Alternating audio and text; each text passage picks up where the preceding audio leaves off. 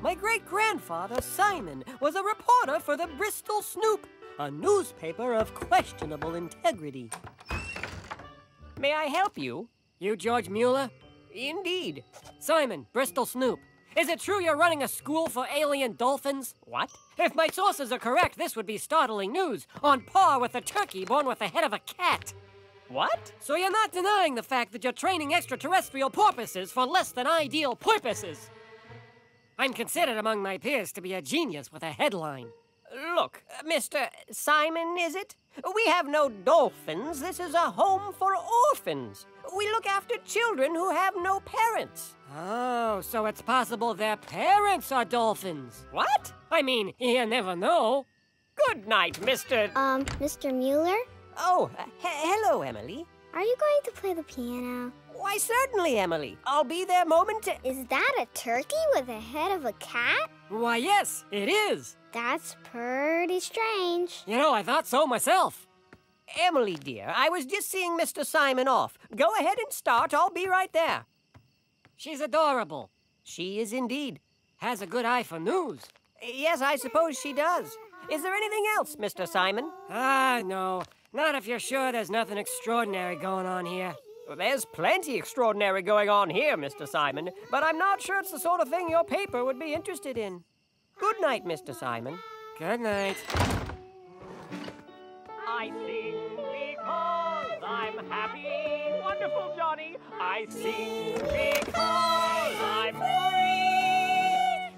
For his eye is on the sparrow, and I know he watches me. Aha! I knew it! I knew it! That's the first sign of a cover-up, speaking in codes. An eye is watching. Who is Sparrow? Special Forces? Covert Ops? Oh, there's no conspiracy, Mr. Simon. We're singing a song about God providing for us.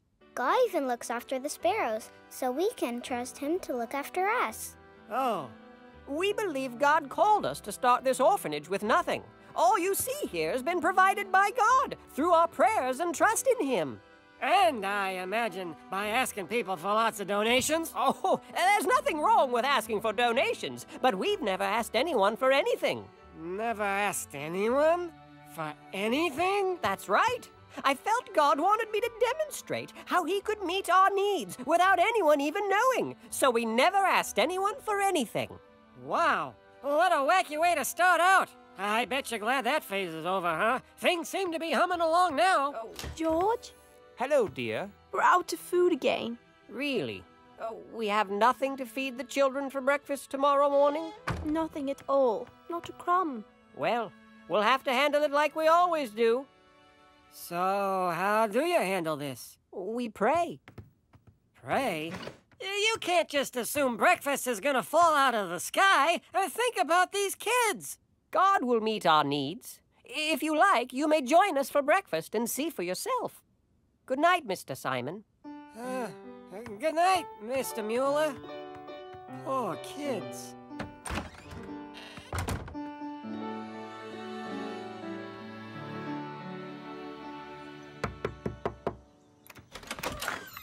Good morning, Mr. Simon. Good morning, Emily. I brought you something. Gee, thanks. These are dangerous times. Uh-huh. Mr. Simon, so good of you to come. Do come in. This could be an interesting story. Besides, I'm really hoping those kids get something to eat. Children, we must be on time for school. Are you hungry? Yes, sir. So, where's the food? Mary, do we have anything to give them? So what do we do, children? We pray. Dear Father in heaven, we thank thee for what thou art going to give us to eat. Amen. Look, maybe I can run out and... Mr. Mueller? I couldn't sleep last night. Somehow I felt you didn't have bread for breakfast, and the Lord wanted me to send you some. So I got up at 2 a.m. and baked some fresh bread. Oh, thank you so much. You're an answer to prayer. And a speedy one at that. I'm a bit thirsty, sir. Excuse me. My milk cart just broke down. Mind if I unload some milk so I can fix my wagon? You can have all you want. Have some milk, children. Oh, yes, please. I'll take some milk. And this same God who takes care of me can supply all your needs from his glorious riches, which have been given to us in Christ Jesus. That's Philippians 4:19, I believe. You can use it in your story if you'd like.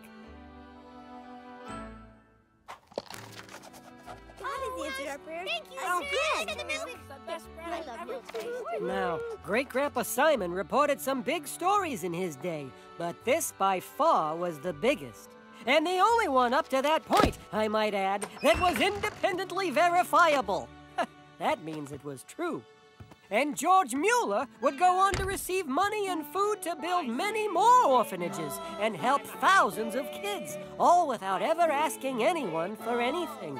He just trusted God to meet their needs every single day. And every single day, God did. And I know